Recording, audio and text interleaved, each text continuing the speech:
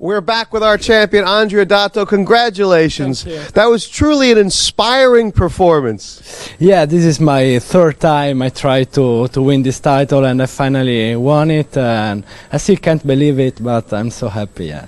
Now, you were tested all through this final table. Sam Trickett, very worthy opponent, and you really seemed to bring you brought it to him. You really made a lot of really big moves.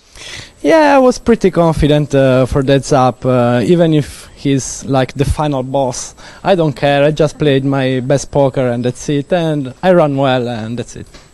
So it's been a long time coming, but it feels good now to finally have your name on that trophy? Yeah, I really wanted it so much, so finally I can have my name on that cup. Well, yeah, it's one of the worthiest winners, I think, on the tour since I've been on here. And, of course, now you're going to be playing in the WPT Championship in Borgata, too. That'll be fun. Yeah, I'll be there for sure, and I will win it for sure, so be careful.